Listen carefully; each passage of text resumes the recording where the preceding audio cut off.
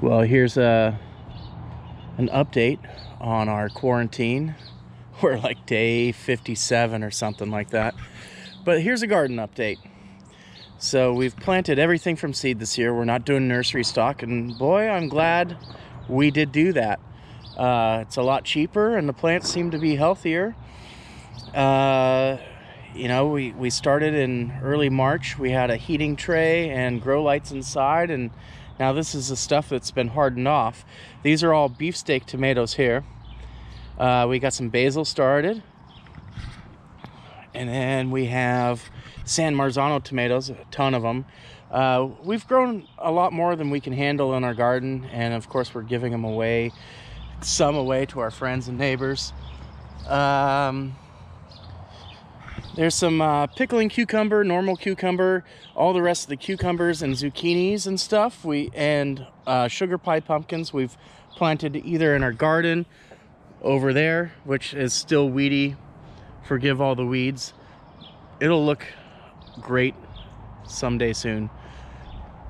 The only peppers we had were what do they call them? Carolina Reapers, supposedly the hottest pepper on the planet. And these are they. Those are the only pepper seeds I had. And then we have more basil, some more tomatoes, Brussels sprouts. And then these are called pak choy. It's a relative of bok choy for some greens. Let's see. Under the grow lights in the house, I'm not going to go in the house. We have sunflowers, mammoth sunflowers, and some ornamental plants. Oh, look, the pole beans are starting to come up along the fence line here. Our artichoke is doing well. Over in that patch there's some bodacious white corn. We're going to expand the corn patch and sow a lot more seed this weekend now that the ground is actually warm enough to sow directly into the soil. And so we'll have some corn for a few weeks in the summer. It'll be offset. Some will be ready before the others. Here's our Walla Walla sweet onion patch. And those are doing very well. We're going to have to clear some weeds. We got some nice sugar peas along that fence line there. Our Swiss chard we've been going through it and it just keeps growing back. The black stuff is it's a landscape cloth, and what you do is you lay it out, and this is from last year. We didn't pull it up this year. We decided not to till. We're just gonna fertilize very well. But you lay it out, and then you have to put mulch on top. And so we have some more straw to put there, and then we're gonna buy some more straw. And then it really does a good job of keeping the weeds out, and we don't need to use herbicides. So let's see, what else do we have? We got, so this is where our pool is gonna go. We got some sugar pie pumpkins amongst the weeds there.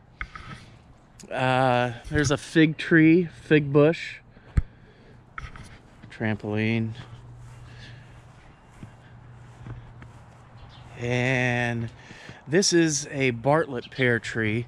All of the fruit trees were blooming during the perfect weather conditions. I mean, the bees were out and everything, and every fruit tree is just loaded.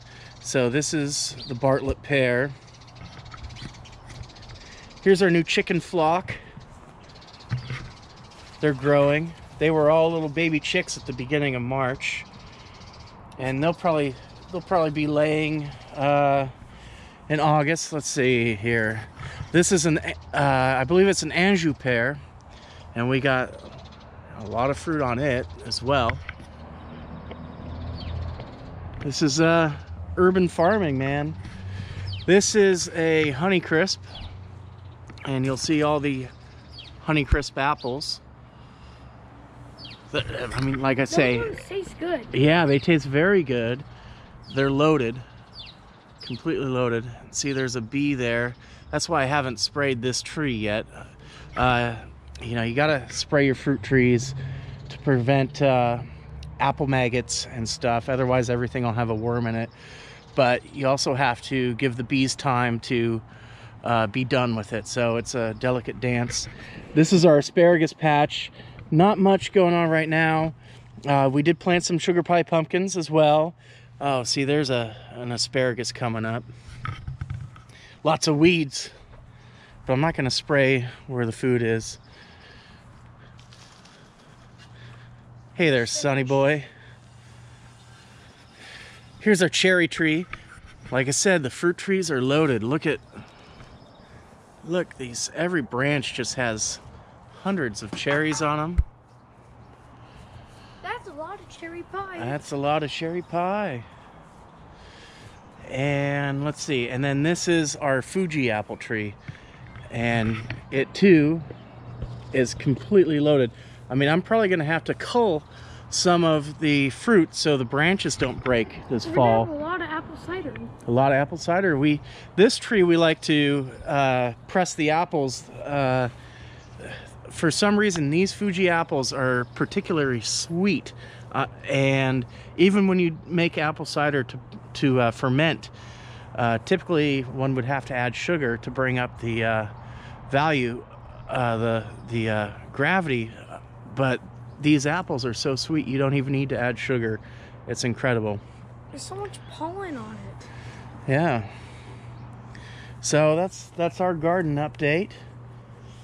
And I hope everybody's doing well. The quarantine sucks. I can't wait for it to be over.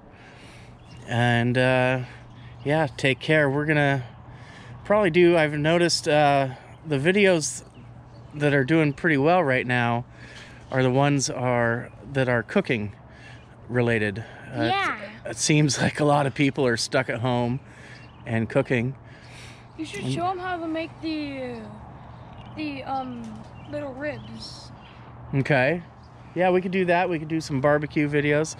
Yeah. We actually have 109 subscribers. That means there's a lot of people bored if people are subscribing to us, but keep it up. Hey, why don't you subscribe if you're watching this? What the heck? We're gonna do some more fun stuff. We haven't posted that much lately. Thanks for 100 subscribers. Yeah, but you know, we're bored now, so we're gonna do some more videos, more garden updates, more cooking, and that's about it. Everybody take care and be well.